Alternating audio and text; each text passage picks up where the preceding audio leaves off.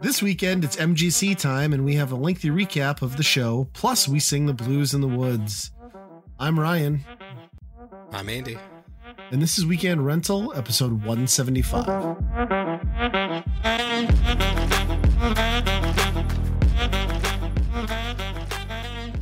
Well, everyone, welcome back to another episode of Weekend Rental, the annual, much anticipated by us, MGC recap episode, which is, of course, the Midwest Gaming Classic in Milwaukee, Wisconsin, which now brags, and I believe it, that it is the largest retro gaming convention and arcade and pinball convention in the United States, which... Really?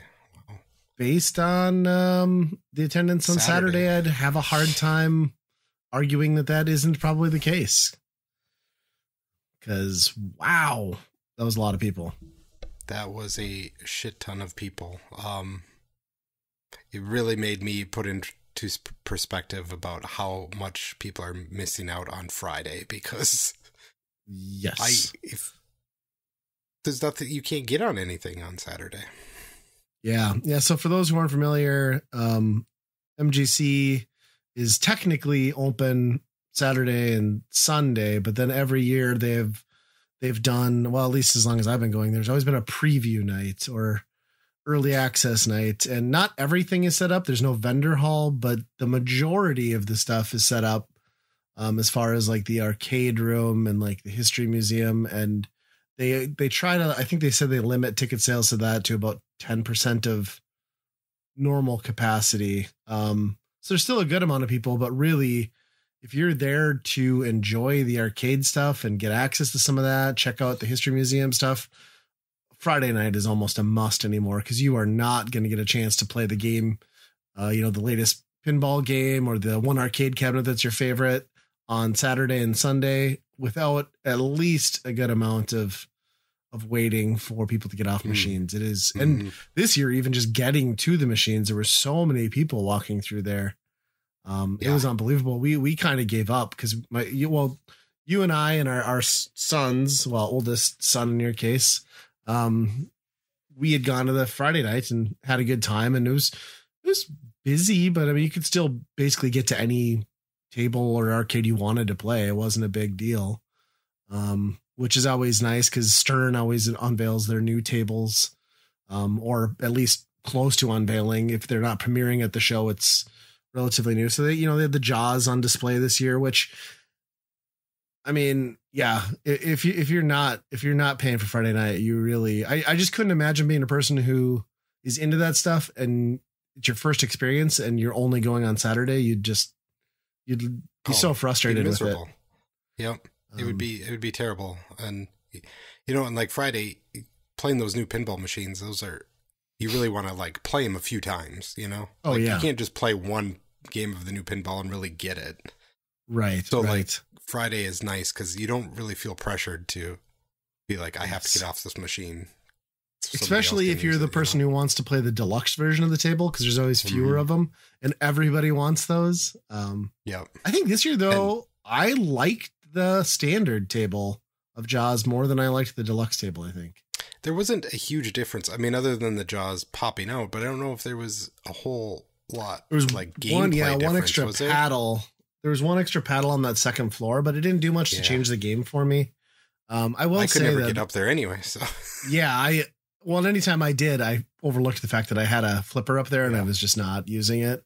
I will say I thought Jaws was going to be kind of a lame IP, but I really liked that table. I liked how, and what I liked about it is like some pinball tables almost require an instruction manual to understand the staging and what you need to do. But Jaws was very straightforward in the point of like, okay, it was clear in the directions. The objectives were clear. You're targeting the shark, you're doing the harpoon attacks. It felt very natural to jump into and have a pretty good grasp on what you were supposed to do within the first couple games, I think. I liked it a lot. And I liked that, you're just fighting a shark. I mean, it was cool.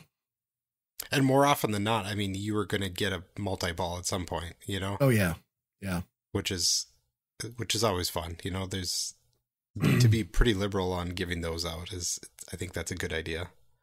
Yeah. My only real complaint with it was those rails and the chutes that you needed to hit on the right side of the table required you to be very much off the tip of your left flipper.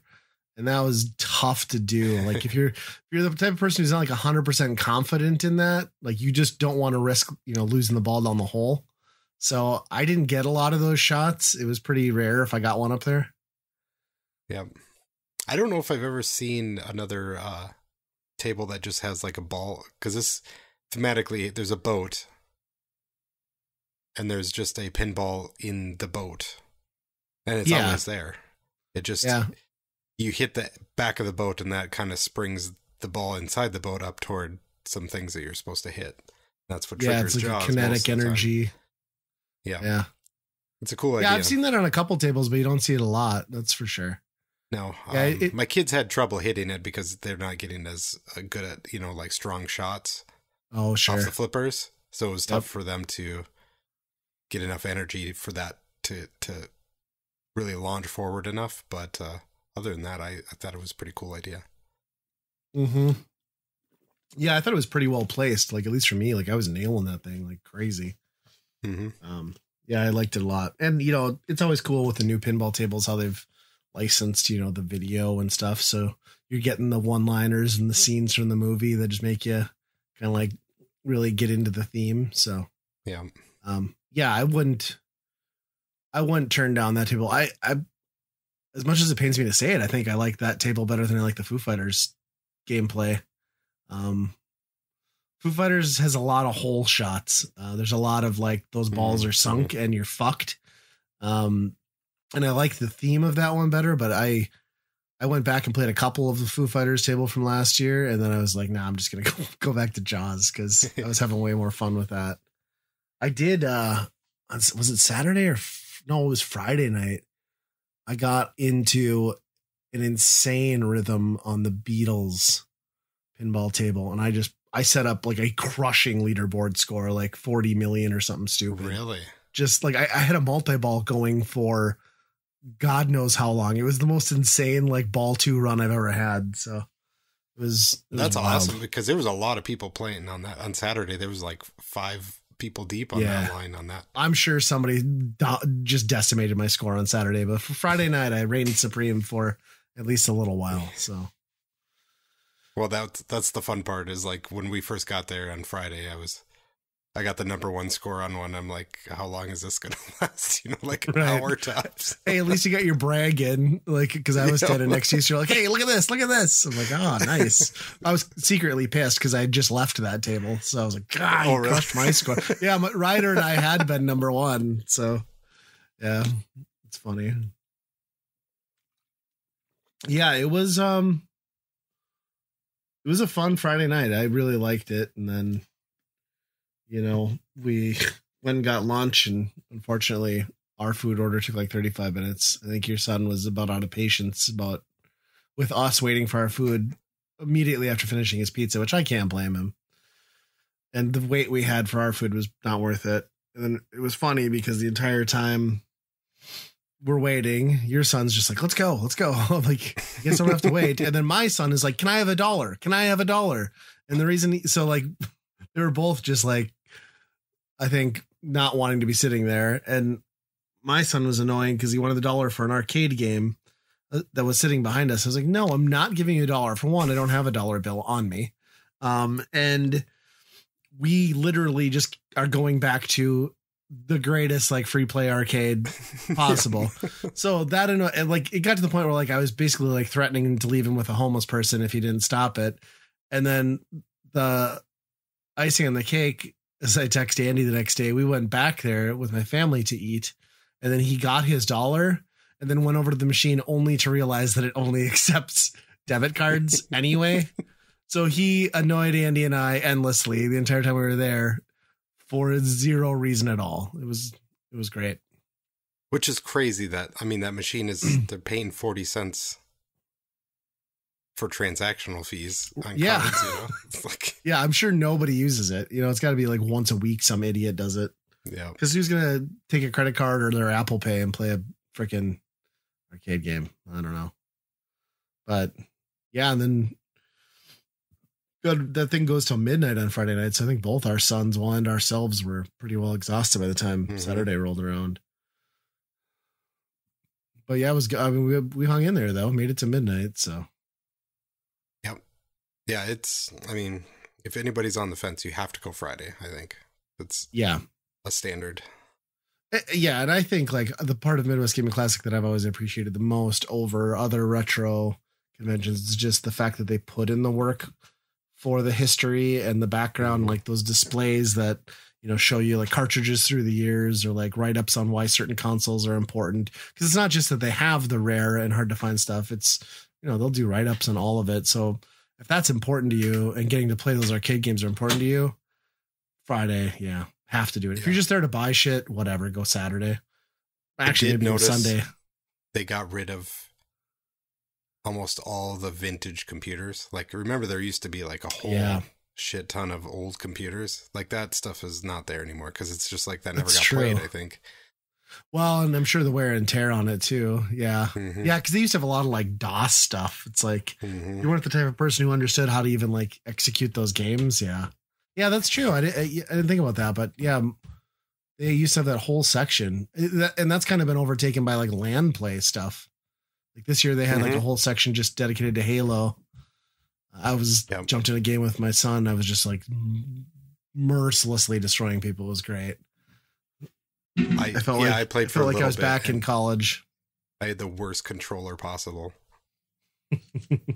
I don't know if they had the dead zone set really weird on that one or what, but it was awful. It was not working the way it should have. But yeah, what I thought was interesting this year too on preview night was like they actually had, I assume because they ran out of space, 2 or 3 vendors in that area. So it was weird to see people like purchasing games and shopping on that night. But so speaking of that, I mean, when Saturday rolled around and they opened up the vendor hall, that was by far the largest vendor hall they've ever had there. I mean, it was at least a third larger than anything they've done before. It was absolutely huge.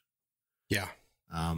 Completely different landscape from the year before, even though like a lot of the usual sellers you'd see weren't there. I thought it was wild that the previous year was like very heavy on like several import resellers that were just doing like PC Engine and like Japanese GameCube. And like that was all gone this year. The 1 or 2 people you did find selling import stuff, because I was like, oh, I'll grab some like dirt cheap PC Engine CD games, right? Because I got the Analog Duo. Every title I pulled out was like $25 or higher. Yeah, it was crazy. And just the year before, the stuff would have been $4 or $5. Yeah. So I don't know. Stuff, even like the most like crazy non-rare stuff, just because it was import, you know, another $5 on top of it, or $10, or it was just crazy. I did get a little sick to my stomach when I saw that GameCube like Disney Mickey Hoops game that I traded to you like forever ago. One of the sellers had it for $1,500, and I was like, fuck. I know it's not worth $1,500. It's probably several hundred, but yeah. So I was like, God damn, of course. Like, I thought it had a good value when I traded it to you for stuff. And I mean, it's not like I didn't get good stuff back, but it's like the inflation on GameCube stuff is unreal. So. Oh yeah, there was so much stuff there that it was like, I think that's the part that's getting me is I'm starting to see a lot of the stuff that I used to buy in store, you know, all the time. I used to be able to find it all the time. And, you know, I sold it for a good amount then, but now it's just crazy amounts. And then you're just thinking about like, if you would have just saved all those. Yeah. That's the problem now, though, is like people are wise to that. So you do get all these people that go to these conventions and they'll just speculatively buy stuff that's like already kind of pricey, but they're like, this is trending. And I'm going to, you know, I even heard a guy talk about that when he's walking around the floor talking to his buddy. He's like, yeah, what I do is like, I just watch what's creeping up and like, I just buy it, sit on it and then flip it. And it's like, well, cool. I mean, I get it. We all do it to some extent, but we're all creating a massive, massive problem, and we probably shouldn't be. That's just a bubble at that point. Yeah. I think the favorite part of Saturday, the start to the day, was the thing that irritated me the year before too, is that you get in, everybody has to get there, right? Got to get in the vendor hall first. So everybody queues up in this massive line. So what happens is this line like snakes back and forth across the vendor hall. But then I get so annoyed because people are so stupid at being like sheeple that they just like, they'll walk in the line, not realizing that you don't need to walk 50 feet in the other way to come back to where you're ultimately going to go in. If we all just agree that you stand in place and we peel off and continue to walk when it's our turn, we don't need to do that. So I eventually got just fed up with it. And I saw the line going back down and it was like 30, 40 yards away. And I just stopped. And my wife and my kids, they followed and went all the way to the end. And I just stood there. I was like, nope, not doing it. I'm not doing it. And I waited until the line came back. I turned and I just walked. And Jill's like, oh, those people behind you look like my wife. She's like, those people behind you were pissed. They look like they wanted to kill you. I was like, well, they're morons. Yep. I'm like, it's like the littlest things that just take me to like rage, but it's so stupid. It's so stupid that people do that. That is funny. So yeah, I started off my day with irritating a bunch of people, which is probably normal, I guess. That's fine. So we ran into each other pretty early on, so it was kind of nice. Oh yeah. Yep. The vendor hall was weird because it was a lot less games. There was not a ton of people that were selling games.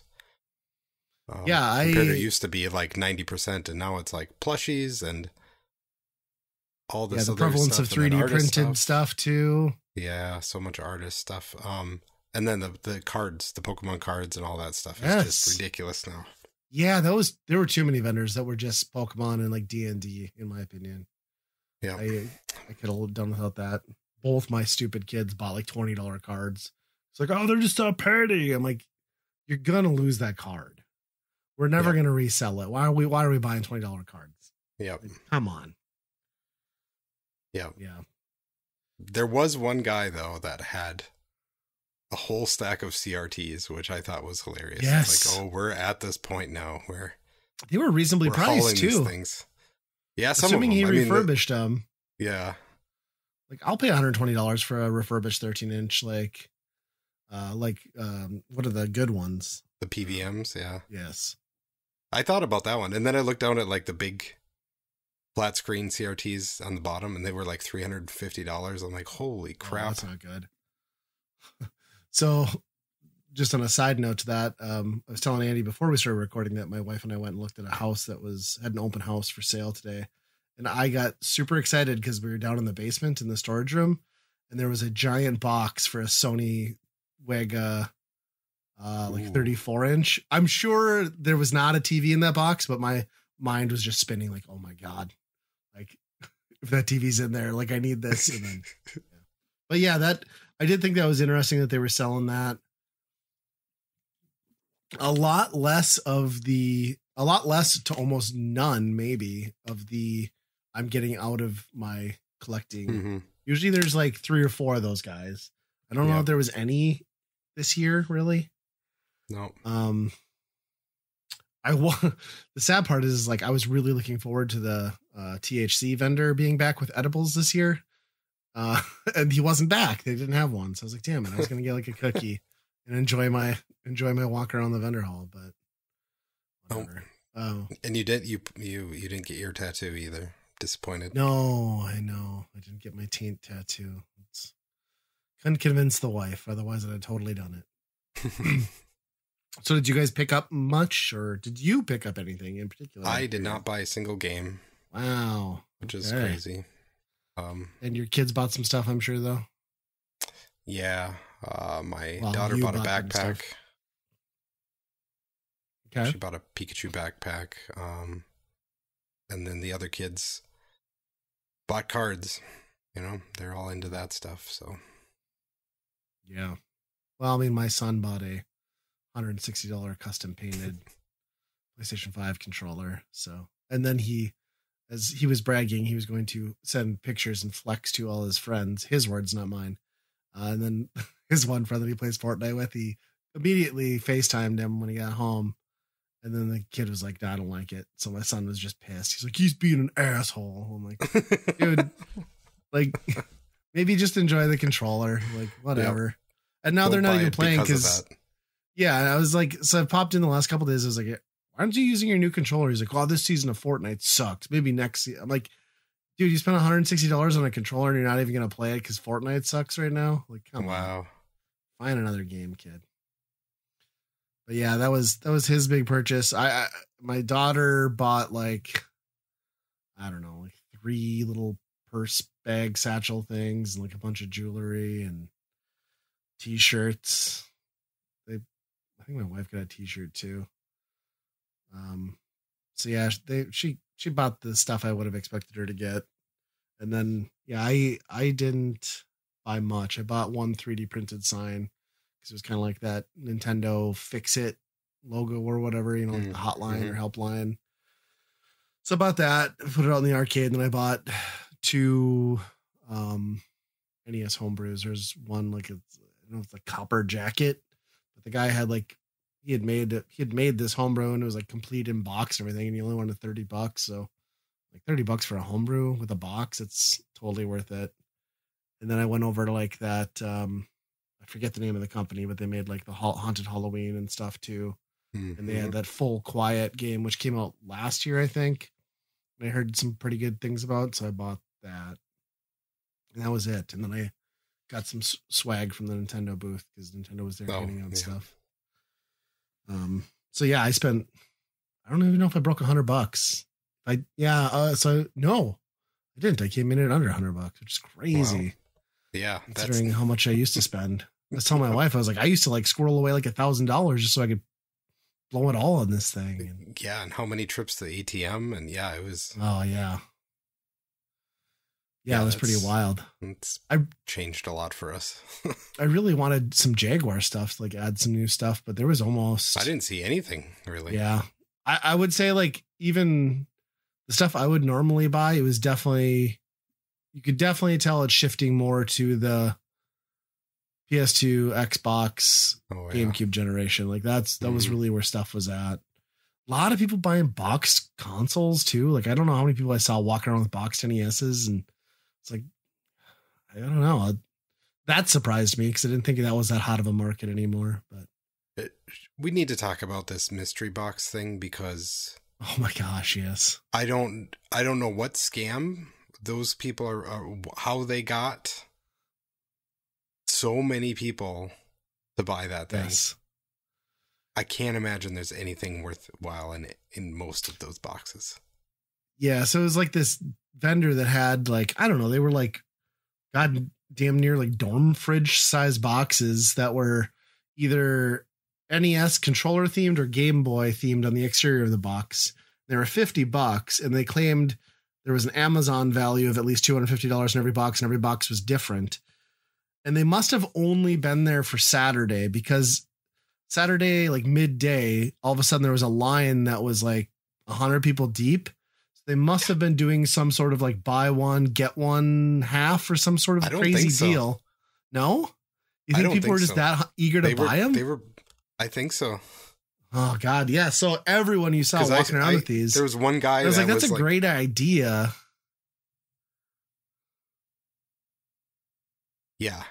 But it's ridiculous to have that, like that amount of demand where it was just a line like that. Yeah. And the idea in theory is like sound, but like, you know, you and I were talking, it's like, well, yeah, you're going to get your money's worth arguably, but it's not going to be shit you really want. I mean, you're basically taking garbage home. Because I've had kids who have bought those previous years, and yeah, it's kitschy stuff. You get one good item, then you get a bunch of stuff. You're like, well, I guess, you know. Yeah. Did you see anyone open them though? Nope. I don't know what was in them, but maybe I should watch a video. I'm sure there's unboxings of it somewhere, but. Well, it weren't they running some sort of deal where like one box had like a golden ticket and you got like something for it. I think there was one with a Switch or something in it. I don't know. Oh, no shit. Okay. Yeah. I looked at that and I was like, for even when I saw the initial price for like $50, I was kind of like, well, that's probably good. If you like, I fully expected one of my kids to be like, I want one of those, and neither one of them said anything. And I sure as shit didn't have room for it in my car. So, well, and the fact that to haul that thing around the entire all the time too. Yeah. If you weren't staying across the street at a hotel where you could just unload that, that's a pain in the ass. Yeah. It was a good show. It's just, it was so many people by that time. Like I honestly feel like I walked through the vendor hall like 2 or 3 times, but I never really stopped to look at anything. Like, especially like the game booths were just so overrun with people. Yep. And I just don't have the ambition anymore to just dig through it like I used to. You know, you'd go prepared with what I needed. Pretty much ever since that app got updated and I lost like my cataloged NES collection, I've just kind of given up on. I'm like, if I don't know from memory that I certainly don't have it, and even if I don't have it, I'm not going to buy it. I don't know. I'm a retired collector, I guess. It's a lot to dig through on those. I mean, you really have to. And each one, some of them are just like bins stacked on top of each other, and then, you know, I like Mobile Game World a lot, but their setup is not conducive to a lot of people for a convention. Yeah, there were a few booths like that where it's like, well, if I have to like funnel into a 4-foot wide U-shaped hole, like I'm sorry, I'm not gonna do that because I don't want to be stuck here like grinding up against some dude. Not great. Yeah. Did you stay for the whole concert? Oh yeah, we did. Yeah, we saw you guys left early. Okay. Yeah. I just like that you guys like came and sat down behind us, and the first thing he does in the first intermission is science, bitch. And we've all got our kids sitting there. I was like, yeah. So Andy's talking about Beaker, who's like a Milwaukee area punk band. I would say they're like very heavily influenced by, you know, the Descendants and that sort of stuff. And generally I've liked their concerts really well because they did like a greatest hits, and it was always like you get some Descendants, they do some Blink-182, but for whatever reason, I guess I haven't watched them the last year or two, but this year they only did their songs, which I know like 2 of. So it was really disappointing. I mean, not that their music isn't good, but that wasn't what I was expecting, because I'd like really sold it to my wife. It's like, oh, it's so good. Like they play all these songs and they didn't do any of that. That's I was surprised by that too, because I remember they were always doing that, and Dead Kennedys and a whole bunch of stuff like that, and it was, from what we saw, there was nothing to that. I wonder if it's like because like a venue has to have some sort of license, right, to allow covers to. Oh, really? I think it's a bar thing. I don't know.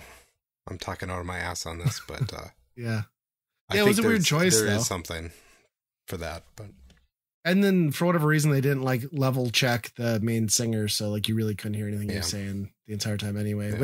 But their new guitar player, oh my god, like every song they played he had like a fucking awesome solo. That was cool. And their drummer looked like he probably just graduated high school. So I did buy their CD this year, so I got that. Okay. Yeah, kids were complaining about how loud it was, and I'm like, oh, okay, come on. My son too, he kept looking over at me. He's like, I can't hear anything. It's just ringing. Is that normal? I'm like, yep. I'm like, welcome to a concert, bud. And he's like, am I supposed to feel it in my chest? I was like, yep, that's normal, son. So yeah, nobody was impressed, but it was nice to get 30 minutes to just, and then it was like, not walk around. Yeah. And my kid said the same thing. I can't understand what he's saying. It's like, number 1, that's maybe good. And number 2, that's normal. Right. A lot of times. Right. Yes. Yeah.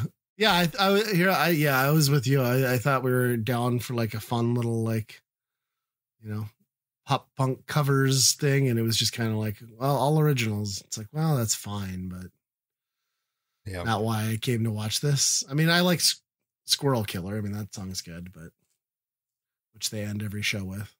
But yeah.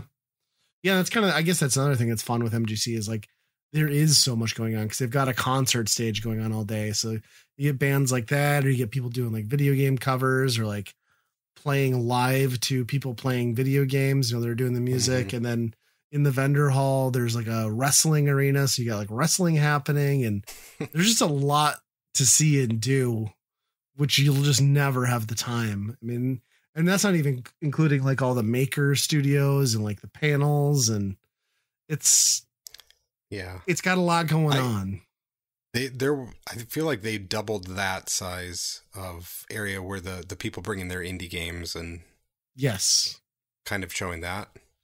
Yeah, because they've always had like that NES room for dedicated homebrew, but now it's like, devs for like Steam. And I mean, there was probably, there's 2 rows. I mean, there must have been like 20, 30 games. Yeah. Yeah. And it's interesting. You played it, you know, it's usually a developer there talking about their game and telling you how it works. And there was one that was, not ready for prime time, I will say. Oh yeah. We played that one too. After I felt bad for, the one where the castle and that one was. Oh, maybe not. I was thinking the dinosaur one. Oh, I played that dinosaur brawl one too. That one, there's a couple bugs in that, like the direction, like it doesn't change direction very well. Yep. That was a bug, but this other one, it was completely broken. He had to go he's like, I don't know how you did that. But yeah, you're stuck. So I need to go leave. You had to go reset it. That's funny. Were you playing it or your son? We were both playing it, and he was just on both sides. He's like, "Oh, I don't know. This is not. Yeah, normally you would do this." And it's like, "Yep." Well, I mean, it's good. It's good feedback, I guess, from a development standpoint. So, yeah. That's always fun to see. That's kind of cool. And I like that there's the dedicated NES homebrew stuff, and really, there's a lot of homebrew there in general. I mean, obviously, you had John Riggs and John Hancock there too, selling their hacks and stuff. So, well, and that's, I was telling Amanda that too, that like originally it was kind of a novel idea and then be like, oh yeah, you get a homebrew, and you felt like you were like you were staying ahead of the game in that, but there's just no way to get them all anymore. There's just way too many of them, and it's you can't even really collect them. And now like MGC is like the last couple of years, they've always done so for several years, like I want to say 6 or 7, they've done a homebrew game that was exclusive to the show through VIG, but now Very Important Gamer, which is like their Do All the Things package. You get a bunch of extra stuff, including that game every year that's only available at the show. But now this year and last year, they've started doing like 6 or 7 homebrews or ROM hacks that are exclusive to MGC. They've got the MGC branding. They're like one of however many. And I think they had like a Jaguar port, something on the Genesis, some more stuff on the NES. And it's cool, but you're right. It is a ton. I mean, you could probably build a whole collection just buying homebrews at this point. Right. And the thing with homebrews, and I'm not trying to be disparaging, is it's very rare that a homebrew is like what I would consider genuinely fun or goes above and beyond. There's a lot of, and that's not that the other games don't have merit, but there's just a lot of single screen or just like palette swapped things where it's like, this isn't really another game that you should be charging me $50 for. You know what I mean? Right. You're doing Zelda, you're doing Castlevania, or it's some really out of the box idea that, like you said, is very simplified, Yeah. I even to some extent get irritated with Mega Cat Studios. I like what they do in general, and they've got a lot of games now on Switch. They've ported over that you can pick up cheaper, but they, to me, are kind of notorious for, here's a game on this console that we like. We're going to do the same thing, but slightly different with different graphics. It's like, well, okay, this is your Punch Out, or this is your Kickle Cubicle. You know what I mean? I get kind of annoyed with some of those releases that they do, but but then they'll put out something amazing like Coffee Crisis or something like that too. So I don't know. There's a time and a place, but Yeah. I'm pretty selective about what I pick up as far as homebrew anymore because I've gotten some real duds. Yep. I actually miss that there's not more like localized stuff. There used to be, you could find like the Sweet Home conversion or something that was exclusive to the Famicom or PC Engine that somebody would port over to a US version. Like there was none of that this year. No, you don't see any of that. Yeah, I wonder if that's like they're buttoning it up to, Nintendo's there. They're like, nah, you can't have ROMs here. Yeah. Which Nintendo might have a whole new problem on their hands based on what Apple's doing now. I mean, not that emulation isn't everywhere, but I saw in the news that it sounds like emulation might be coming to iOS legally like, through their store. So that opens a can of worms. Yep. Especially because there's just such a large market of, I think, casual gamers who just, they're not doing the things to sideload apps onto their iOS. So you can make it real easy. I'm still questioning though how you get the ROMs on there though. It feels like you'd need to still sideload that somehow because it's not like there's a memory card on the. Although you could go to a browser and theoretically download it and install it, right? Yeah, so. You could do some sort of download. I'm sure. Which those type of services would get cease and desist pretty quickly. I think they could decipher those pretty quick. But then it always goes back to just like the control. If you're just using buttons and D-pad on the screen, that just sucks anyway. But so did you guys have any major hits among the family? The things that you liked there, or blew you away, or entertained the kids in a surprising way? My kids liked that what's the racquetball game? That highlight thing? Yes. They liked that game quite a bit. I found it to be like kind of inconsistent as to be really competitive at it. I don't think you could really be really competitive at it, but the presentation was great though. For what it was, it was really cool. Yeah. Mm-hmm. I forget what that was. It was called Throwback, I think. Yeah, it sounds right. Kind of like, it was highlight, but it seemed like they were really trying to capture a Windjammers sort of vibe is kind of how I thought it felt. And it was kind of weird because they must have debuted that as a new arcade game, but then they also had a kiddie cab version of it, which I thought was kind of funny. To it basically looked like an arcade 1-up, which is probably what it was, and they reskinned it.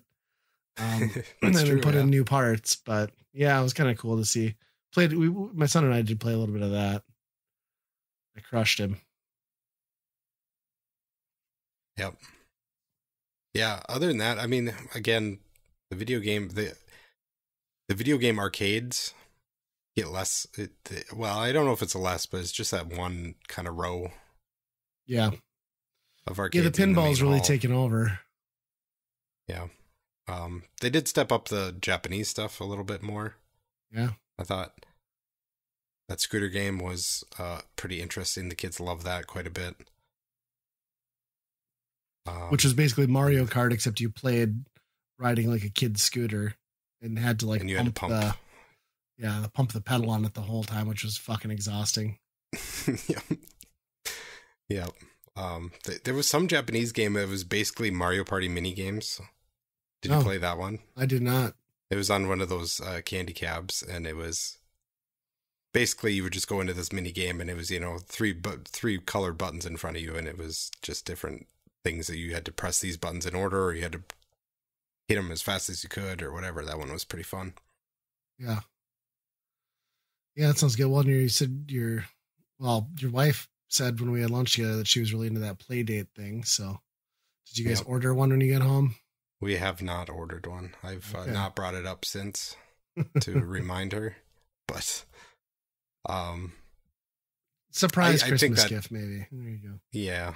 I think that thing is really cool. It's just, you have to wonder like the longevity of it. like how long would you actually play those games?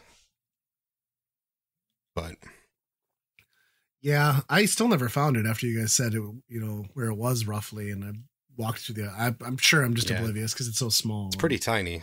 Yeah. It's like 2 inches by 2 inches, basically. Yeah.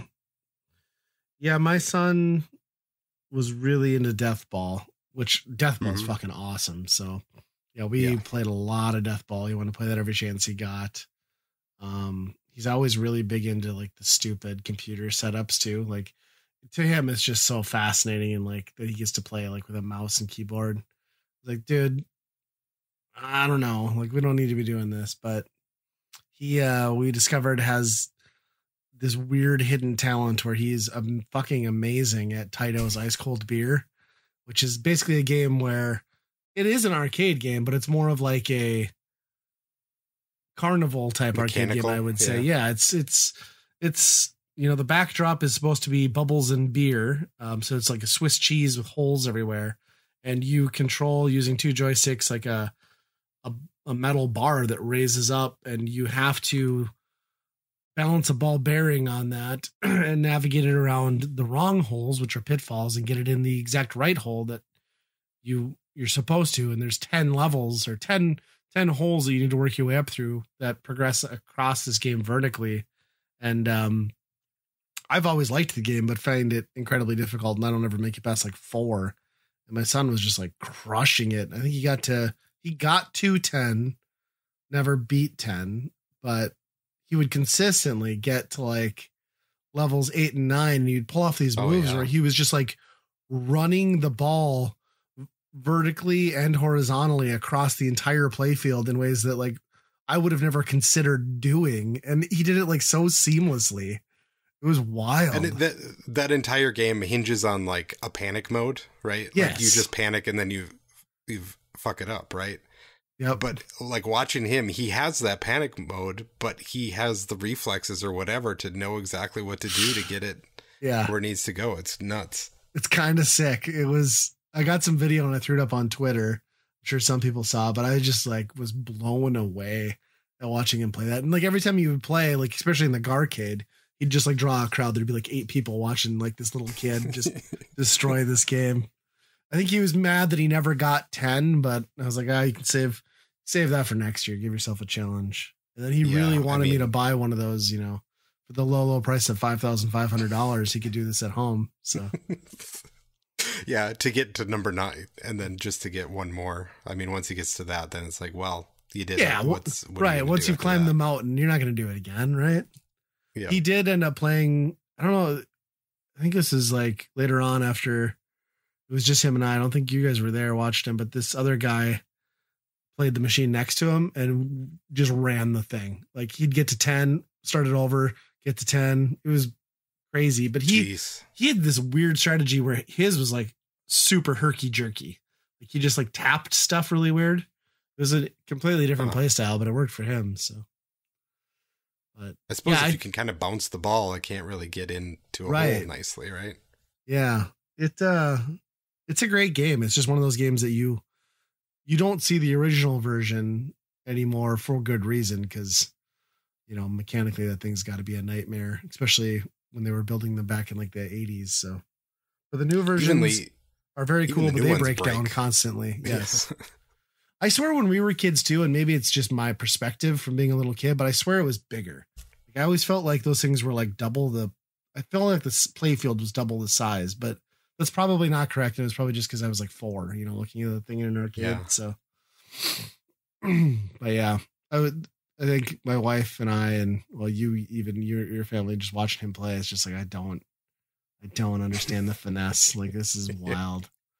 If only that was a skill we could monetize and you could make a living off of that. Mm-hmm. He'd be set. Yeah. Yeah.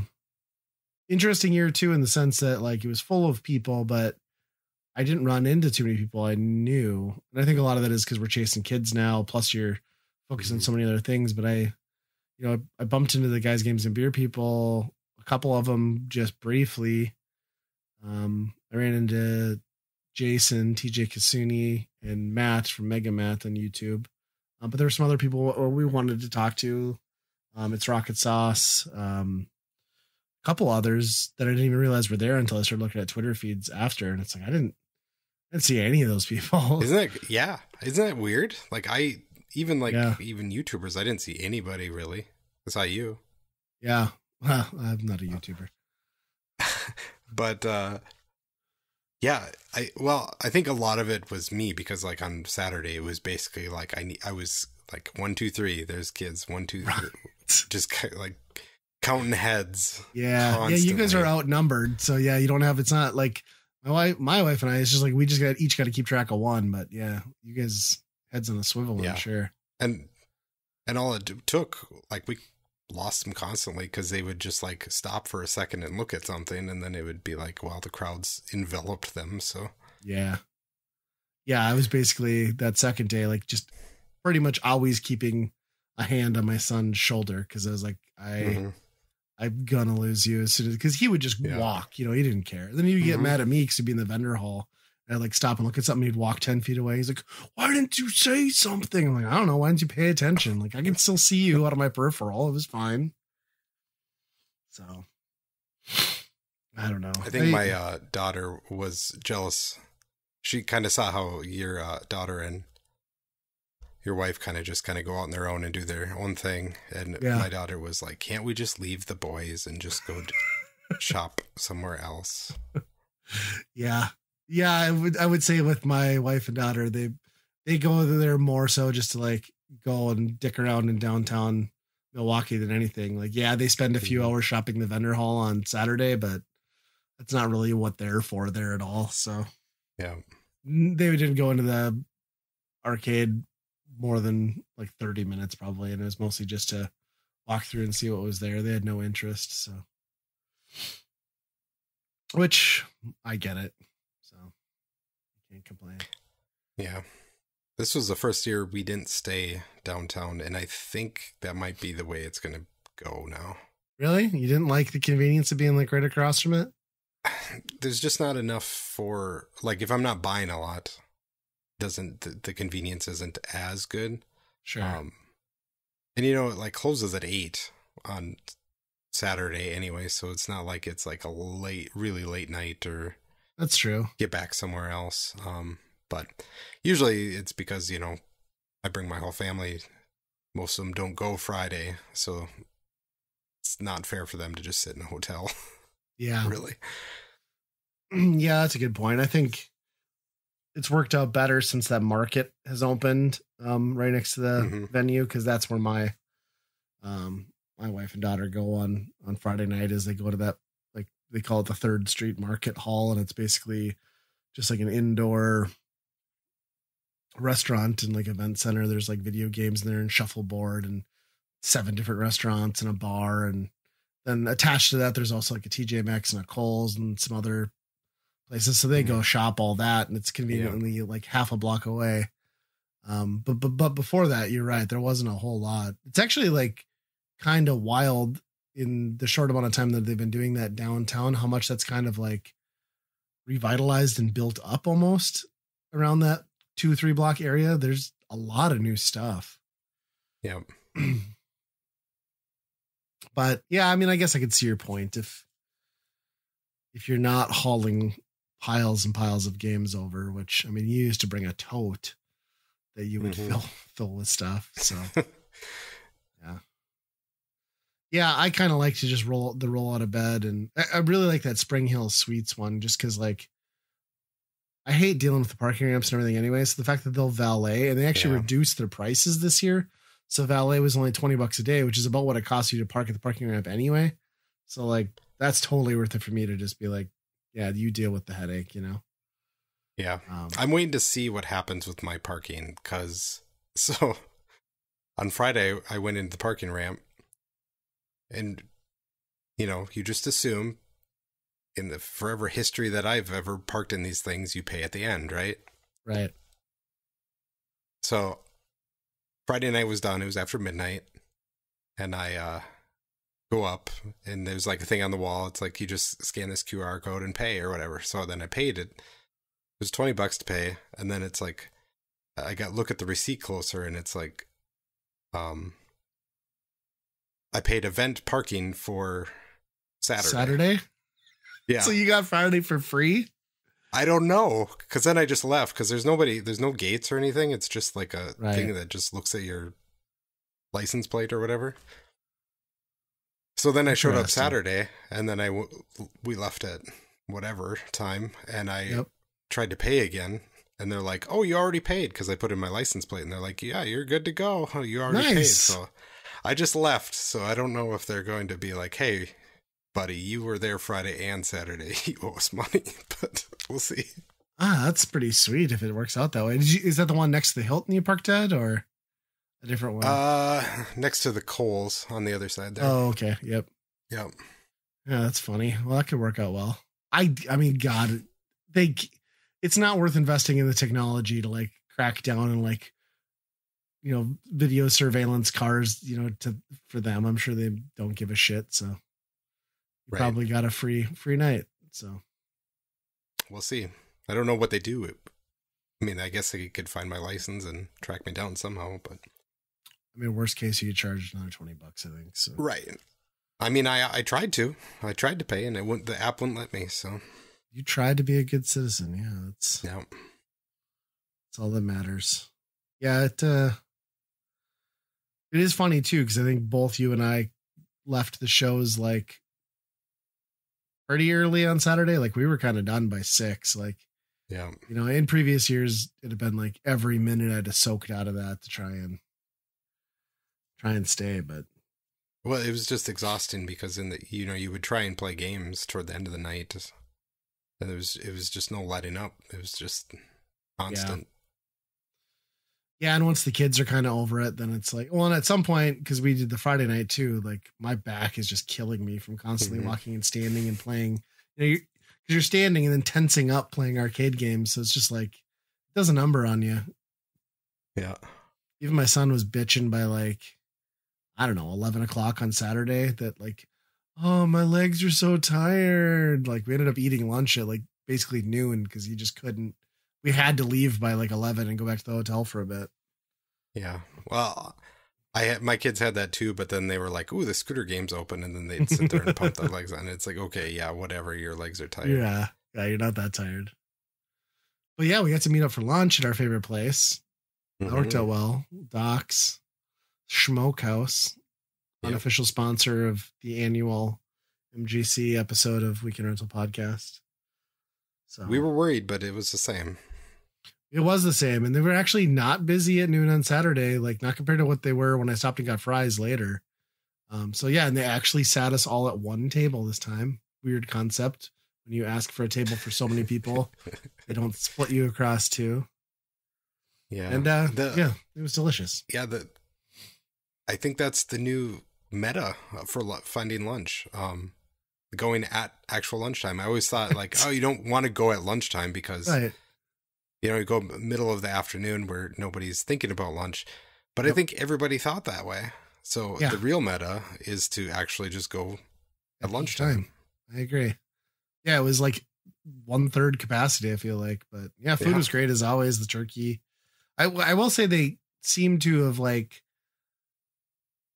sliced the turkey thinner this year, which I didn't appreciate because I always liked that you were getting like side bacon cut of like turkey. I mean, it was still delicious, but it gets cold faster. And then they had like they had gumbo as a side on the day they were there, and I got that, and it was delicious because it had the sausage and the turkey and meats in it. It was wow. My kids didn't eat any of it, so I know you guys got kind of a buffet style going on over there because they're just handing meats left and right. I think you're just gonna have to do what my kids started doing, and you just order them like the side dish of mac and cheese, and like here you go. Because that seemed to work this year for us. Because I've tried to encourage them to eat the meats, but they just don't appreciate it, so which is sad. Mm-hmm. I'm kind of getting that way because we tried to do a whole bunch of new stuff. Like we went to Portillo's. They're like, oh yeah, it's hot dogs, but it's Chicago style, so they didn't like anything that was on it. Mm-hmm. They just wanted a hot dog with ketchup on it. It's like, oh gosh, that's the one thing they don't put on it is ketchup. Right. You can't ask for that. Yeah. It's funny when we ate that Friday night, my son's he orders the pho, and your son's just looking at him like he's an alien eating like God knows what out of that bowl.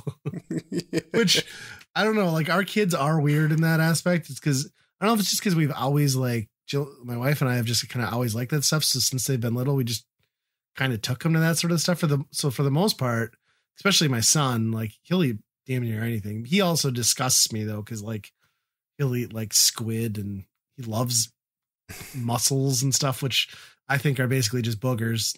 So I don't know. Yeah. He's easy to please still. My daughter is way more picky. Hence why she got the mac and cheese at Doc's. So she said the turkey was disgusting and I about disowned her. So I'm also like a big fan of collard greens.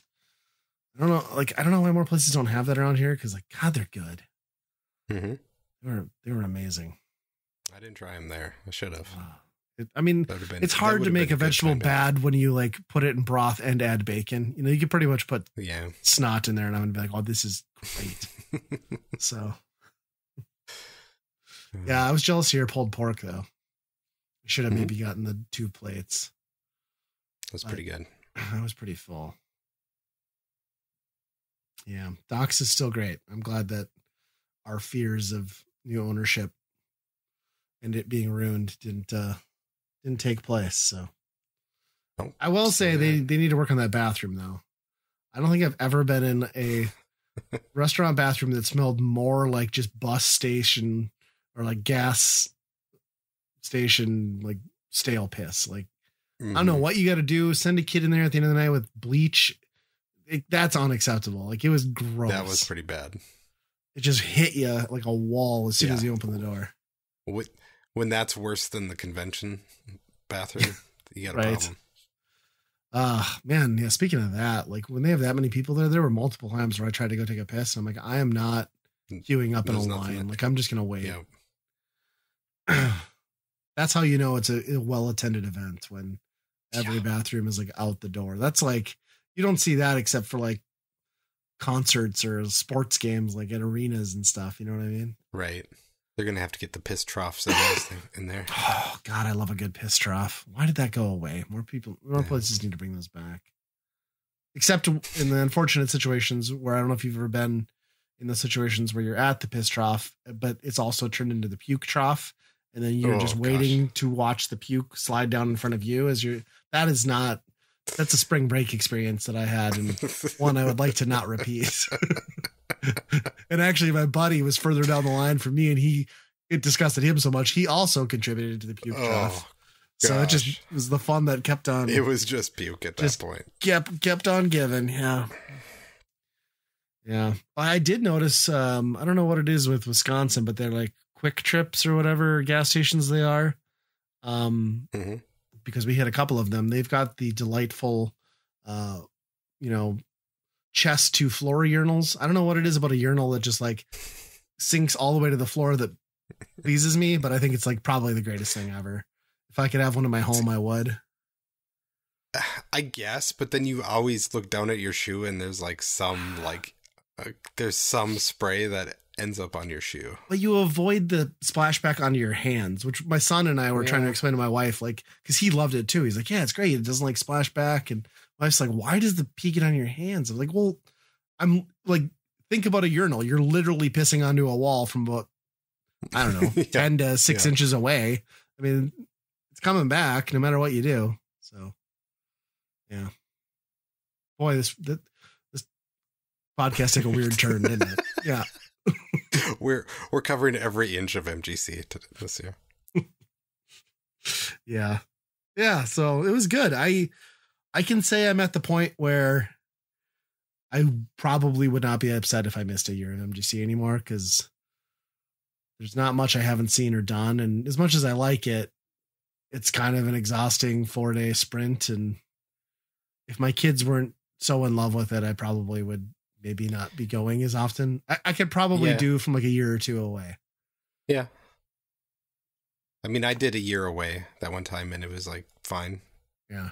Kind of missed it, but I mean, this year especially, like after everything, and then an 8-hour drive in the rain the entire way was a little bit rough. To usually the ride back usually isn't too bad, and you're just kind of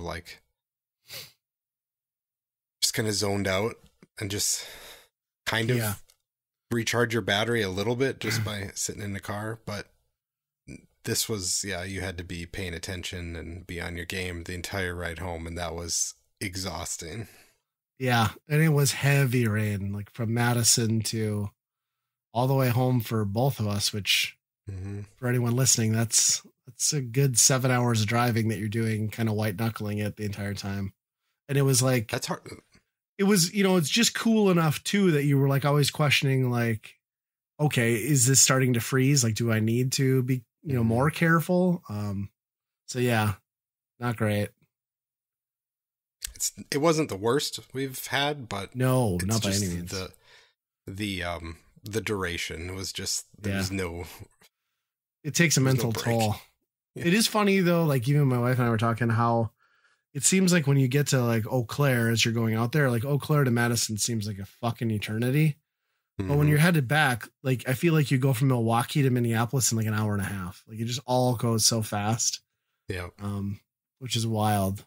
But oh God, I was so pissed too. So I don't know if I told you about this, but on the way there, we stopped at, well, you guys stopped in Madison too and went to the zoo. Well, then we ate and I went to go get gas. And on this particular exit onto interstate from Madison, there's 2 gas stations across the road from each other, but it's 4 lanes of traffic. So I just happened to be closer to the one. So I go and I pulled up, put in my card. No, they're not. One's an Amoco, one's a Shell. And I went to the Shell and I should have known better because the motherfuckers did not have a sign displaying their gas price. It was $4 a gallon, and I didn't realize it until I'd already swiped my card. Literally across the street was $3.49. I was like, "You gotta be kidding me!" So they were just totally scamming people. It cost me $50 to fill up our little car, which was bullshit. I was so pissed off. That's damn near illegal.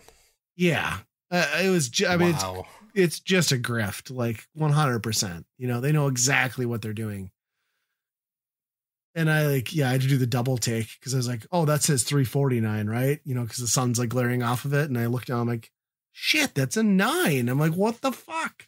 So then I thought about doing the, well, do I just pump like 5 gallons? But I'm like, no, I'm not going to stop again. But yeah, ridiculous.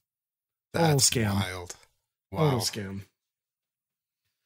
So if you're in Madison, don't go to the Shell near the mall. It's not good. So you've been warned. I don't know. I'm curious to see though what they say attendance wise. Usually Dan takes a couple days off. Dan Lucens's the guy who's one of the co-founders, and basically it's his full-time job to run the thing. And generally you get an email that tells you like attendance records and things. And last year, I know they said they got over 10,000. I'm guessing you can add a few more thousand of that this year based on what we saw. So yeah, pretty wild how successful that show continues to be. I would have laid money down that it was going to be less this year. Yeah. Given how the economy is and how much I just feel like in general, the retro scene, collector space at least is decreased. But man, I was wrong. Yeah. I was thinking the same as you and was shocked at how packed it was, which good on that convention for doing that. I mean, makes a lot of people real happy. And I'm sure I can't imagine like those guys that put that, like you feel like, I bet they feel like they're probably on the verge of like complete nervous breakdown, like for 3 months out of the year, trying to pull the thing together at the last minute and stuff's going sideways. And yeah, it's pretty nuts. Yeah. I mean, just the amount of people and stuff that happens just in guys' games and beer room, Yeah. And then you put that on a times 20 scale. Mm-hmm. It's pretty nuts. Yep. I still stand by, of all the conventions I've been to, this one is my favorite, especially now in its current incarnation. I miss the old, like, small, like, scrappy days, but what they've turned it into is pretty goddamn incredible. So yeah, I do miss, like, the big arcade room, you know, the crazy arcades that you don't play, you're never seen, you know. But I guess I don't miss, just go to Galloping Ghost for that. That's true.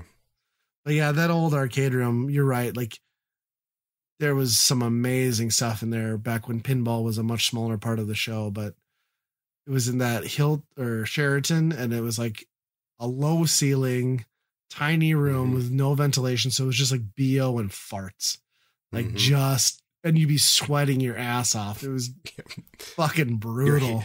Your hair is just like that. You can feel the static electricity just in the air. Yeah. But yeah, you're right. There were some arcade cabs there you'll likely never see again. And yeah, and that was back when they were like Galloping Ghost would bring stuff. I don't think they've been bringing stuff. But they would bring a lot of really cool machines back then. I don't know why that stopped or how, but I wonder what happened there. Maybe it just became too much work, and, you know, inevitably a lot of that stuff breaks. Yeah. Yeah. And if you've been to Galloping Ghost, you can only imagine the hell it must be to try and get any machine in or out of that fucking place. Cause good luck. Ugh. Yeah. Well, covered MGC a lot more thoroughly than I thought we would, but maybe we can get to our staff picks before we move on to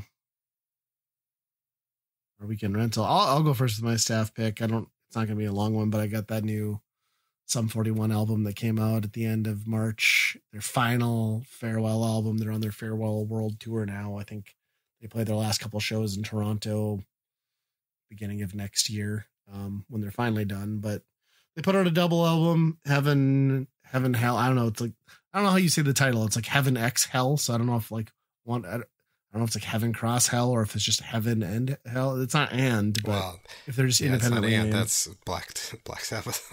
Yeah, that's true. So basically what they did with this one is, you know, they haven't really been the pop punk band they became famous for in a long time.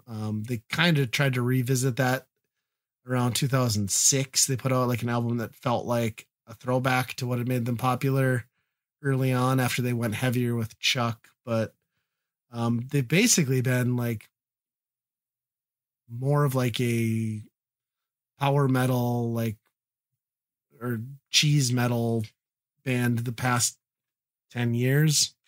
Really? So their last two albums were really, the last one especially I love as a metal album. It's not really a punk album. So what they did with this one is Heaven is just more pop punk. Like they kind of went back to their, you know, Fat Lip, Does This Look Infected sound. And that's more what that is. And then the Hell side is just heavier stuff, but it's not as heavy as what they've done with 13 Voices or the one previous to this. But it is still very good and very guitar focused. There's a lot more solos and stuff on the second side. It's only 20 tracks, only 50 minutes, you know, because typically if you're a punk rock kid, you're used to a 20-minute to 30-minute album. So it makes sense that, you know, two albums is an hour. They've been doing the whole press circuit, you know, and the band's talking about how this is, or the lead singer, you know, it's like, oh, this is the album I've always wanted to make, greatest album we've ever done. I'm not going to say it's that, but I'm going to say for a band that's been around as long as they have, it's a very nice farewell, and there's a lot of quality tracks on there. So at the very least, give it a listen. Because I think a lot of people just kind of stopped following them after Does This Look Infected, and really their whole catalog is pretty solid. I would say their return to pop punk in 2006 with Underclass Hero is skippable. It's not that it's bad. It just feels like a band trying to do the thing that made them famous. But they put out an album following that called Screaming Bloody Murder that I think is kind of a masterpiece. And then the two rock or heavier metal focus albums following it, I think are really good too. So give this one a look. Maybe check out like the 10 to 15 years of their discography that you didn't know existed, because it's all good.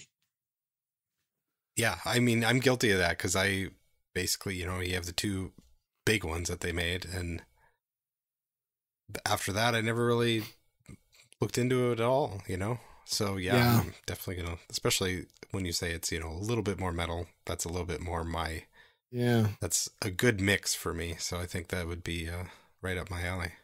Yeah, I should find the name of the one right before this one. That'd be the one I think you'd really like let's see, what's that one called? I forget. Oh, Order and Decline. Yeah, you'd like that one. That is 2019. That is just a straight metal album, and it's awesome. Okay. There's like so many epic guitar solos in it. Yeah, so that's mine. Just a nice little send off from a pretty awesome band from our youth. Yeah, I would do. Is it they're just not? Was there a reason they're stopping, or is it just kind of like I think its course? I think the lead singer is just like in interviews he's like, well, I started this band when I was 16. He's gone through a lot of stuff too, with his wife trying to commit suicide like 11 years ago or whatever. Him basically going into a hospital and being told he was going to die from his drinking, like, and he's had a bunch of health issues since then. He's now sober, but it's like, it's been his whole life, and he's probably exhausted and the toll it's taken. So I think it's just kind of, I would imagine a band like that where, yes, they're big. They have like pretty good Spotify numbers, but they've always had to put in the work, especially in the like post, MTV years. Like I have to imagine when you hit like 40 something, you're just like, I can't keep doing this forever. Right. I did watch an interview with the band, and some of the band members were just like, yeah, I really wish we were just going to keep going. He's like, no, we're done. He's like, we're never getting back together. This is it. So. Yeah. I mean, could you imagine singing Fat Lip for 30 years though? Like, right. That would be well, and it's funny that too. That would drive me nuts if I had to sing that song for that many years. Yeah. And it's funny when you watch, like, if you watch any of like their concert and festival stuff from like the last few years, they'll do Fat Lip, but they play a lot of like the metal stuff that you can tell the fan base in general is just not there for, and they don't get it. Cause they really go on stage these days and like treat it like they're a metal band. And it's just like the crowd's like kind of into it, and then they get to Fat Lip and like everybody loses their shit. So yeah, I got to imagine that was a song they were sick of playing back in like 2002, and they've had to do it ever since. Yeah, still a great song, but yeah, very much a 17-year-old's mentality. Yeah, for a song. Yeah. Huh. Yeah, you're just never gonna, reach the same highs. So it's like, well, no, if it's just exponential decline. Well, what's the point, right? Right, and the resurgence is there right now. Like a lot of those legacy pop punk bands are getting their highs again. So that's only going to last for a while, and then you're just becoming the nostalgia act. So it's like, get in. Well, that's still popular, but people are still buying the new stuff, and then don't find yourself being like, the cruise ship or fair circuit band. You know what I mean? Yeah. Like Eve 6 coming to Rib Fest this year. Like, you don't want to be Eve 6. I mean, I still like Eve 6, but yeah. A band that's only relevant because their lead singer is amazing on Twitter. Yeah. It's not for the music anymore. No. How about you? What's your staff pick? My staff pick is, so there's been a Disney trading card game that the kids have been kind of looking at. It's been almost impossible to get. It's been very popular. Sold out a lot of places.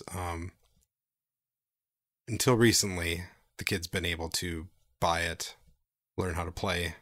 So we played a couple of rounds of that. It's kind of cool. There's no most of those card games like Magic has lands and Pokemon has energy cards. There's none of that stuff in there. So it's kind of nice to just not have like a deck full of that garbage that you just need to have in a deck,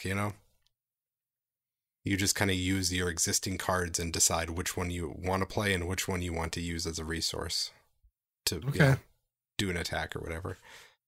And you can attack each other's characters, but the main thing that you need to do to get to win the game is you just have to get to 20 points, and each character has different point values and stuff like that. So it's kind of an interesting take on a collectible trading card game. So yeah, we've been playing that, and then the new set just recently came out. So we saw that at MGC, and the kids were pretty excited about that. My one son bought one pack, and he hit like a $40 Ursula card, so he was pretty excited. Yeah. So are these like Pokemon prices for packs, like $6-7 a pack, or? Yeah. I think it was $5 he paid for one. Yeah. Okay. Well, it's at least affordable then to get into. Yeah. And it sounds like the gameplay is a little more enjoyable than Pokemon. Right. And it seems like they hold their value a little bit better than Pokemon. Pokemon, like you look at even the cool things, it's like, oh, they're like $1, you know. There's not much value. Disney fandom is hard to slow down, so I could see how that would be a good investment. Yep. Yeah. It's cool. What's it called? Disney Lorcana. Okay. But it's pretty cool. They have some cards, you know, they have like Scrooge McDuck, and they have some old stuff that, you know. Is it only animated stuff, or do they have any live action like properties? I don't think I've seen any live action stuff. It's all animated stuff, but you know, there's Disney Afternoon stuff. There's a whole bunch of kind of stuff that you wouldn't think that they would really get into, but oh, that's cool. Especially for the nostalgia grab, even if you're not into the game, then at that point, at least you get like some characters that you have a childhood attachment to. Yeah. Interesting. I'll have to keep an eye out for that one. I have not come across it. We'll see. You know, those type of things come out and then they're popular, and then the people that make the game mess it up, or, you know. Sure.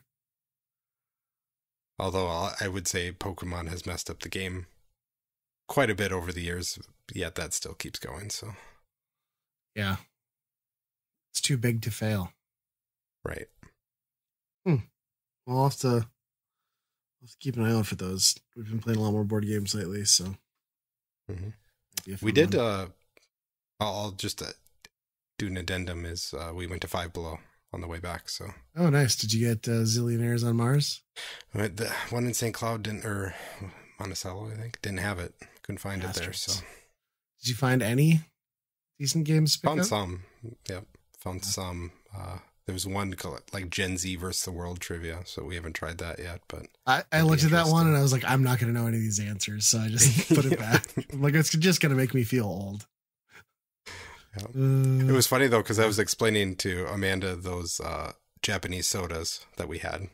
Yeah. And how they work with the marbles and everything. And then sure enough, Five Below has them. Oh yeah. We bought them there. Yep. They got my daughter loves the bubble teas there too. She gets those all the time. Yeah. I think we bought one of those too, like make your own bubble tea or something like that. I don't know. Yep. Yeah. Five Below's a all right store for like cheap crap. I mean, like it entertains the kids. I honestly, like, since the one moved into town here, we just do like the crazy Christmas, and we'll just go spend like $50 on each kid, and it's just like, oh, you get a literal mountain of presents. You know, it's quantity over quality, but they still get a kick out of like opening like a bunch of crap that we throw out inevitably like 2 days later. But yeah, that's definitely going to be in our rotation, like that type of thing, because I mean, for $5, you're still getting a good quality, it seems like, out of the stuff that you do get. So yeah, I would say for the most part, their stuff is. I mean, you got to watch some of the stuff. Like, I feel like the household stuff is kind of a ripoff. Like, they'll try and sell you like hand sanitizer, like face wipes for like $5. It's like, well, no, this actually costs $2. But yeah, and the t-shirt wall too. Like, getting a t-shirt for $5 is a good deal. Even if it washes off in like 2 washes. Yeah. 100%. And actually a lot of the ones we've gotten have like hung in there pretty well. The problem that most of the time we run into is just that t-shirt wall is decimated. So like you're just basically like sifting through piles of rags to see what the design is, and yeah, it's wild. But yeah, I do love it for like board games and stuff. It's a great little spot. Yep.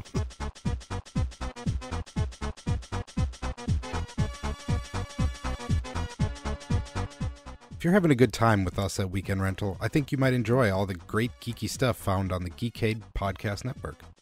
They've got podcasts about games, music, movies, and more.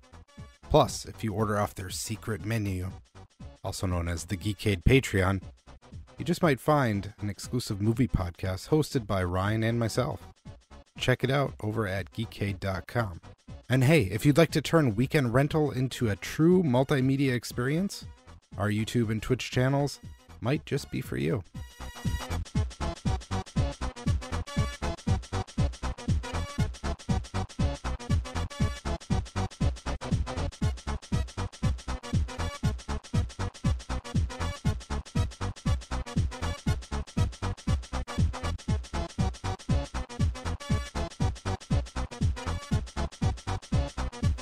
So the Weekend Rental, of course, for the uninitiated, is it's a game we pick for a given system. We picked the Super Nintendo this time. We are going with Blues Brothers.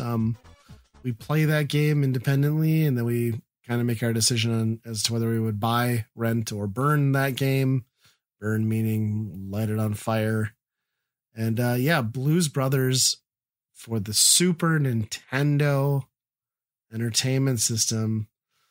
A console that came out well after children were aware of what the Blues Brothers was. So it's interesting to me that this was a license on that platform. This is a long running series, apparently. I had totally forgotten there's an NES one. There's an NES Blues Brothers? There's an NES Blues Brothers. Oh, I don't own that. I don't think I've even seen that. I gotta look. And there's a Game Boy, and there's Super Nintendo, and then there's Blues Brothers 2000 on the 64. So, this is a video game series. It's a port though, so these are the same. This is one of those things where it, like, came out on. So this is got to be a late release on the NES. What are the prices on that? $50. Look. Yeah, probably about 50, 60, I think. Wow, I had no idea. Or maybe I did and forgot.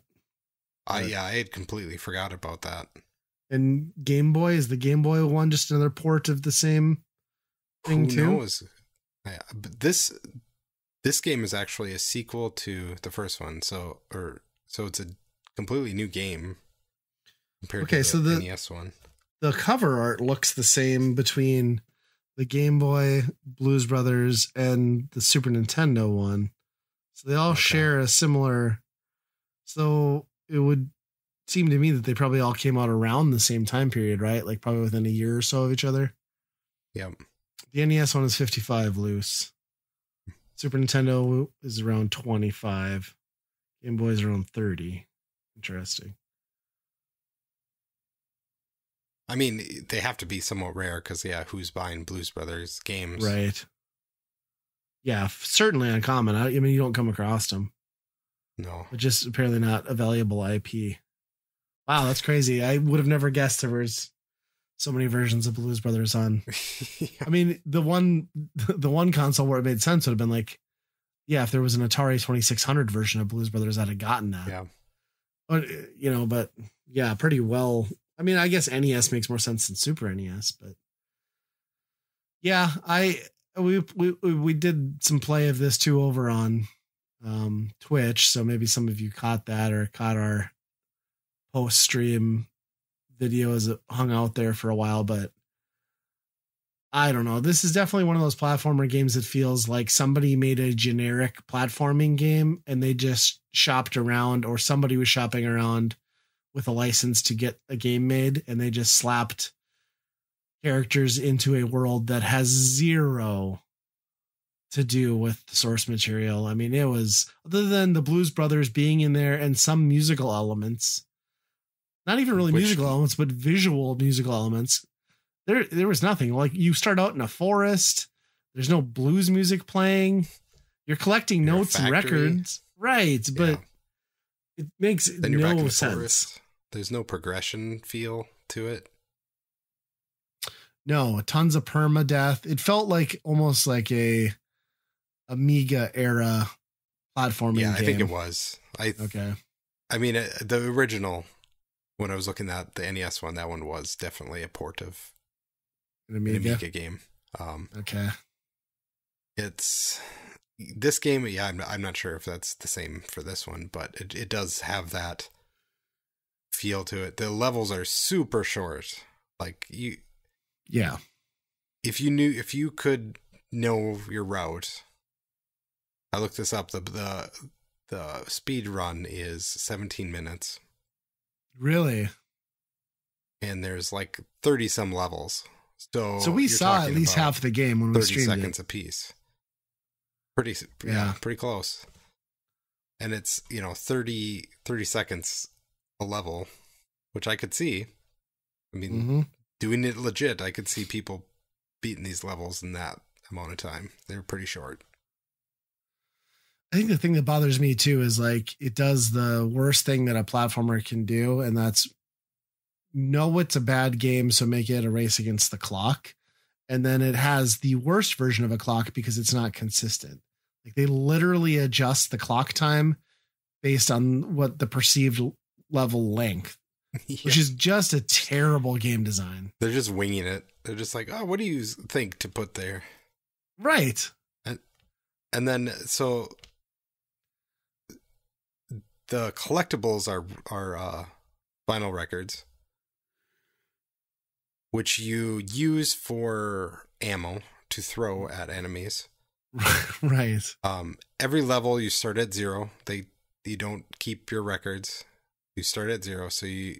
But there's records all over the place. There's no scoring for the records, I don't think. Right. So there's no point bonus there's no incentive to collect them other than you need them for your attack. Right. But they place them as if they're collectibles because they'll put like 10 of them in like a pyramid shape or, right. It just seems like they should count for points or something. My thought is maybe you get an extra life if you get 100. I don't know if I ever proved that. Yeah. To be the case, but I don't know if there's levels that even had 100 in them. Well, and that's like, beyond the records as a collectible, like the limited and sporadic power-ups that you get are pretty pointless too. There's one that makes you like ripped and you like muscle through your shirt, but we couldn't really tell that did much for you other than allows you to take one more hit. There was an invincibility thing, which had, if you're going to have an invincibility power up, like have a good animation to like kind of indicate that. It really wasn't good. I think like there's your character flashes. Yeah. And then there's like extra lives. So it's already very bare bones. Like all the enemies are stupid. I mean, it's just like generic, like porcupines and, pit traps and electric traps. It just sucks. And the levels are very like, square. So they'll go vertical and then they'll like razor back down to the other way. And so it's like, it's just to save memory in whatever tile set they were putting this in. It just seemed like it was kind of, it's such a weird thing to see, like almost every level just wraps around in itself, and it's never interesting. It's just left to right, it's really lame. And the music is pretty awful. I think that's the one aspect of this game they could have, at least gotten that right and tried to make something that sounded like blues appropriate to fit the theme. One would say they needed to get that right. Yes, it would have been important. But yeah, pretty bad. And you could pick either brother from the outset, but it didn't change the gameplay at all. Other than maybe it adjusted your hitboxes a little bit. What would you do with 2 players though? It would be so frustrating because you have to like stay on that screen. So. Unless there's a 2-player mode that was cool that we didn't try, but Yeah, I think the part where I lost my shit was that last level that we got to during the stream, at least, where you get to a level where there's like what appears to be an enemy on your shit right away. And then you realize that no, it's like a flying sky dragon that as a Blues Brother, I'm supposed to hop on and traverse across the screen. And this is now like a scrolling, like obstacle avoiding level.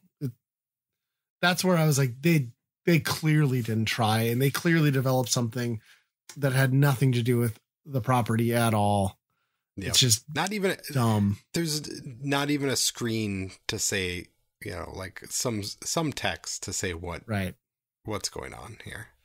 And it's such an easy movie to gamify. You know, it's got all the things like we talked about. Like there's police chases, there's like bar fights. There's a million things you could have done that would have fit into the continuity of the film, and none of that is even like looked at whatsoever. And I think the worst part of it is it isn't inherently bad.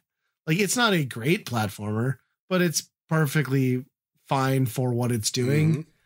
But I don't know. Maybe put a little more work into it. Yeah, that's just use a different license. I wish they would have just done nothing at all and put this out, because it would have been a perfectly fine platformer. It would have been nothing amazing, right? Especially for Super Nintendo, I think it's kind of weak. Yeah, for a Super Nintendo game. And when you think about Super Nintendo, like all the rage was come up with your dumb, fluffy mascot character. Like they could have made up anything and put it in there, and it probably would have sold better than putting Blues Brothers on it to kids who are that's not going to appeal to whatsoever. Yeah.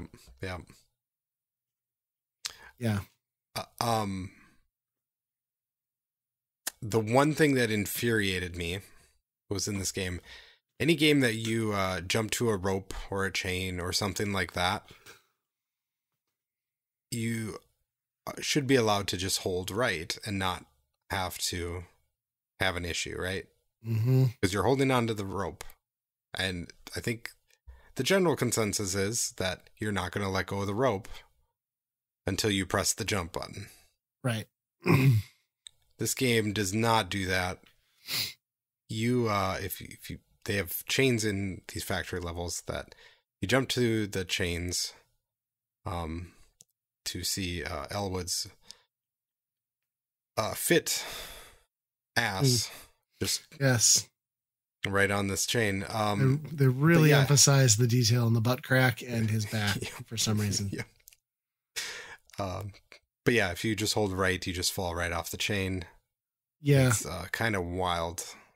And it's a bizarre choice too, because like the chain is very wide, so it's like, why didn't they, give someone the option to even wiggle a little left and right on the chain if you want, but to have it instantly drop if you're not hitting up or down is stupid. Yeah, if you had the wiggle, at least it would give you feedback to be like, okay, you have control of yourself on this chain, so you shouldn't go too far left, too far right, right? Yep.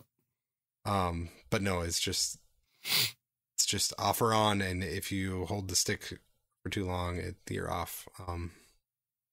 Took me a while to recalibrate my brain to play those levels, but yeah, it's not an intuitive platformer in that sense. And then just some of the physics too, because there's so many moving platform sections where like the physics just don't feel good in those situations. And then we talked about too, where it's one of those games where it's got the like 3/5 perspective. So every time you do like the left and right, like that screen has to like slowly adjust and catch up with like your purview. And it's just sucky for trying to like plan out platforming jumps and trying to see what's maybe ahead off screen. Like it just kind of becomes nauseating. It's not as bad as some games we've seen. For sure. But yeah, if you're trying to do, some like left or right, quick left or right adjusting. Yeah. It's pretty rough. Yeah. The only thing that kind of saves it is at least they like really reined it in with like the movement speed. So it's not like one of those quick flicker back and forths, but then again, that presents its own problems because you try to look behind you and now you're waiting a second and a half for the screen to move over. It's really dumb. Really dumb. Yeah, I don't know. There's probably not a whole lot more to say about it. It's just so inherently generic and right down the middle in every single way for a game that I don't know. I don't know really who it's for, to be honest. Yeah. I mean, what do you think? What would you give it on the Byron Burns scale? Honestly, like, this should be a rent because it's a fine game to play. But I think because it's a Blues Brothers game and they just took it in a direction that does not make any sense for that property, I have to consciously give it a burn.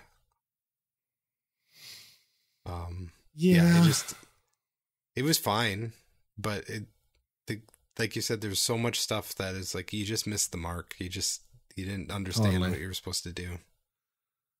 Yeah, I think I could give it a rent, but this would be like, this is the worst kind of rent. This is the kind that you rent to know that you would never buy it, and then you would also never rent it again. Sure. So it's essentially a burn. You know what I mean? But yeah. I mean, I've had rents that would have pissed me off more as a kid, like, Dick Tracy or Bart versus the Space Mutants. But this feels pretty close to, I would have been immediately regretting my weekend take home rental and know that that's what I've been stuck with.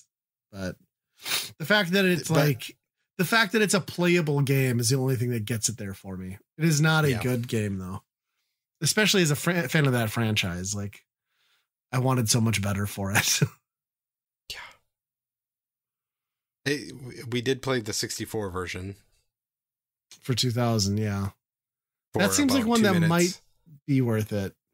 Yeah. You the first level's in a prison, so they at least they started out somewhere that's at least in the theming wise with the movie. Yeah, I think down the road. I need a break from the N64 for a while, but that one might be one we should dust off at some point. Yeah.